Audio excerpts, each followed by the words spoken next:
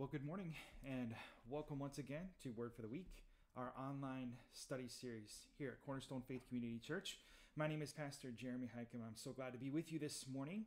For those of you who are joining us this morning for the first time via a new opportunity, a new media to get you here, we now have a podcast that is available through certain audio opportunities like Spotify and Pandora and Google podcasts and so forth.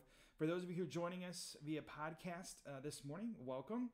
What we do each week is we are reading a chapter of a book, and we're just discussing the content of that chapter and really its application to our lives each and every week. And currently we're working through a book called The Prayer of Agur, which is by a gentleman by the name of J. Payleitner. And the subtitle of this book is Ancient Wisdom for Discovering Your Sweet Spot in Life. So if you have been with us from the beginning of Word for the Week, and you join us each week via the video presentation, welcome our podcast friends this week. We're so glad to have them with us. And let's dig in then. We are in chapter 5 of Agur, of the Prayer of Agur. Chapter 5 is called Agur's Prayer Part 1. It's really a great week to bring new folks in because we're really going to get into the heart of Agur's prayer this week. From Proverbs chapter 30, starting at verse 7, we read these words, "Two things I ask of you, Lord. Do not refuse me before I die. Keep falsehoods and lies far from me." Two things I ask of you, Lord. Do not refuse me before I die. Keep falsehood and lies from me. And this morning in part 1, we're really just going to focus on that falsehood and lies piece. On page 30 of his book, Payleitner says, if we drone on and on with a long list of complaints, frustrations, requests, we're going to start adding items we don't really need. Plus, we'll have a hard time tracking God's response. What's he talking about? When we're praying, if we just kind of drone on and on and on and on and on, we lose sight, we lose focus, we lose the purpose of the conversation in the first place with God. And so we end up having this potential for losing track of where we are with God, what our purpose was to go before Him in the first place. And then he says this, for sure, when you pray, God has already heard your prayer and formulated His loving and perfect response. God absolutely has a loving and perfect response for all of our prayers, as silly as they may seem. Some people, you might hear somebody saying, I really don't like shopping at this grocery store. I feel like I'm not getting a good deal. And so I've been praying, asking God to show me, where is a better grocery store for me? Now, that might seem silly to some of us, but I really truly believe that God has a perfect answer for everything we ask Him. And that might be, in this particular case about a grocery store, hey, stop fretting over these silly little things, right? Make it work. I don't know what the answers might be, but God certainly has a certain perfect answer for everything that we ask Him. J. Payleitner mentions that here in Agur's prayer, he addresses sort of the top 2 issues or weaknesses that Agur has or that he sees. And he basically says, I'm going to focus on these 2 things with you, God. Of course, that being the falsehood and lies we're talking about today, and then he doesn't want to fall far away from God. So as we talk about these falsehood and lies, Payleitner sort of led us to the idea of brokenness.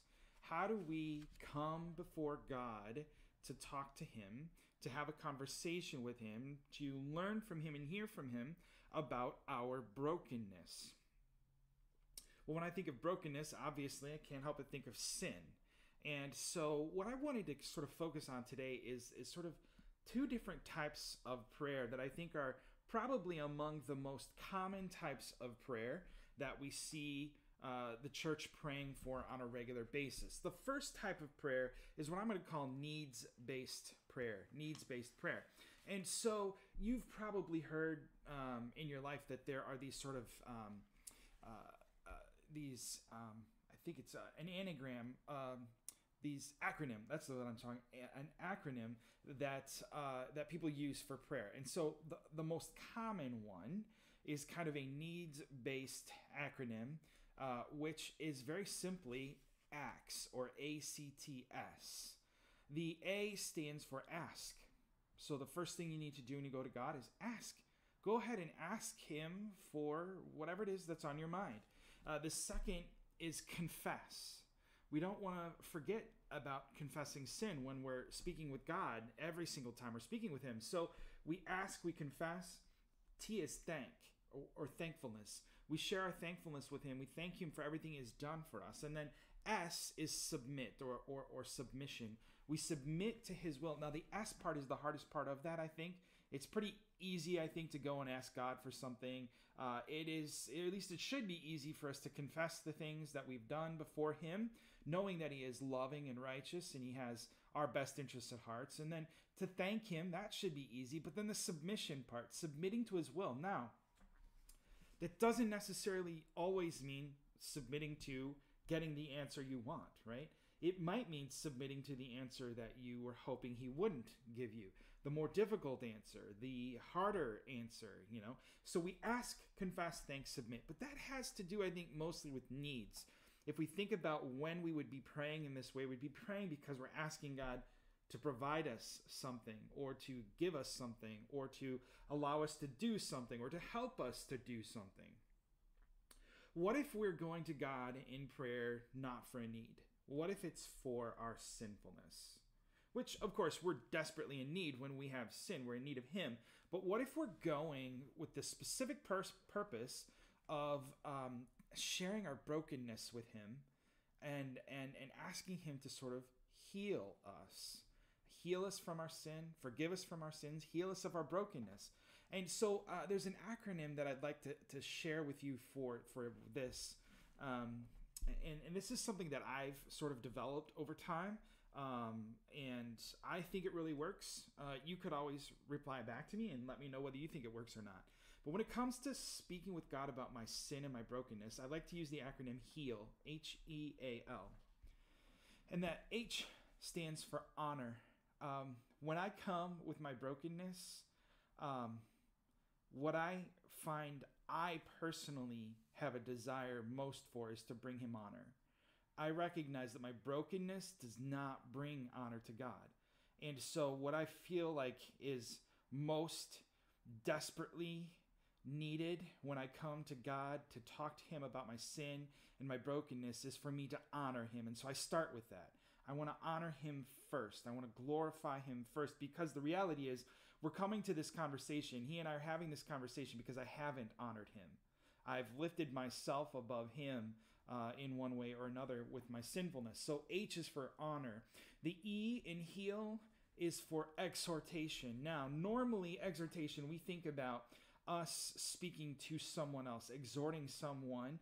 And what does exhortation really mean? Well, it sort of means teaching, rebuking, shedding light on, sharing the fact that you've done something wrong. Now, or something should be done differently, or whatever the case might be. So how do we exhort ourselves? I have to speak this way to myself a lot. I have to remind myself that I have not done what I'm supposed to do.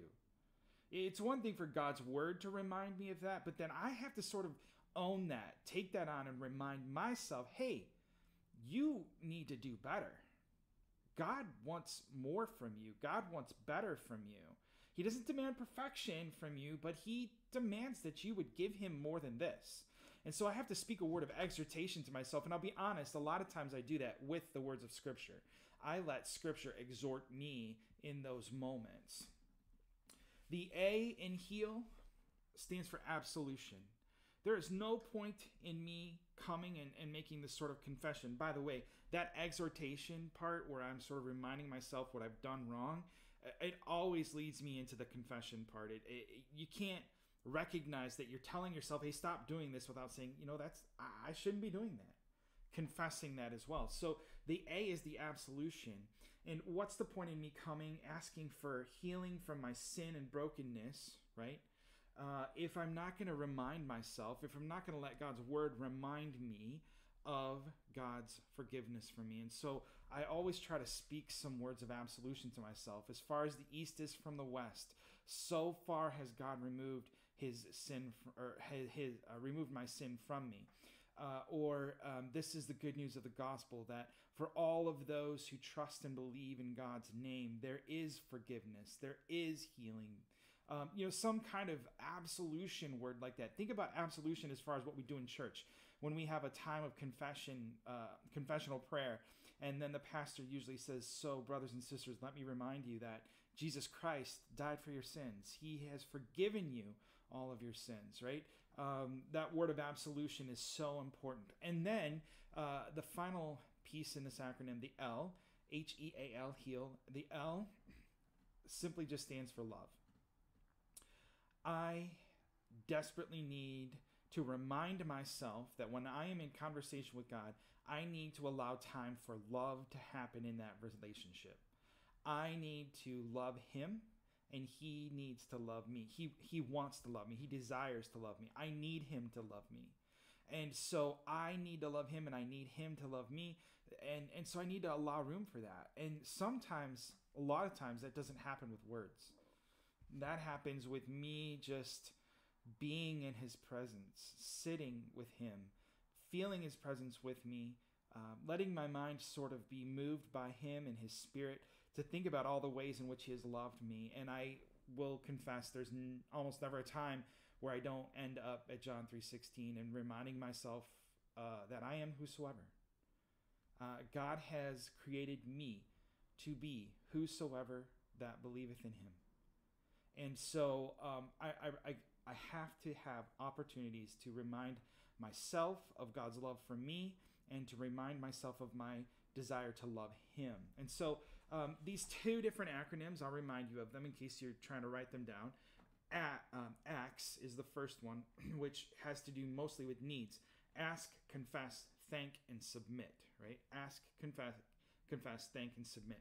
But then on the other hand, when we're praying about our sinfulness, our brokenness, here's heal, honor, exhortation, absolution, and love. So J.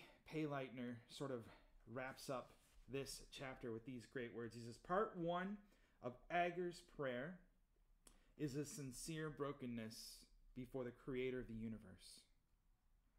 Somehow he knows the destructive consequences of falsehood and lies.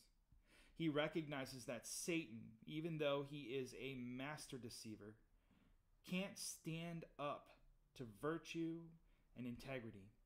Agur wants to be on the winning team that comes from hearing truth, discerning truth, and speaking truth. I want to be on the winning team, and I believe you do too. That is built together, that comes from the acts, the virtue of learning, speaking, living, knowing the truth of God. And that truth for our brokenness, that there is no mountain too high, there is no ocean too deep, there is no river too wide that can separate us from the love of God our Father in Christ Jesus our Lord. And there is no angel or demon, no power, no prince, no ruler, no authority, not in heaven or on earth or under the earth, that can separate us from the love of God that is in Christ Jesus our Lord. And so when we come and honor him and we exhort ourselves to live a more godly, Christ-like life, and we remind ourselves of the absolution, the forgiveness of our sins, and then we commit to loving him more nearly and dearly each and every day, that's when that healing happens for our brokenness. And so when Agur prayed, he said that God would keep falsehood and lies far from him. That's where healing begins. When the falsehoods and lies are kept far from us. When we know the truth of God's word, when we're well grounded in the truth of God's word, and when we are well grounded in a prayer life that seeks to be honoring of him, that seeks to confess our sin, that seeks to live differently, and that seeks to just love him. I hope you guys have a great week this week. We'll look forward to being with you again next week for this series Word for the Week. We will be in chapter 6 of the Prayer of Agur. Until then, I hope you guys just have a great week, and hope to see you very soon.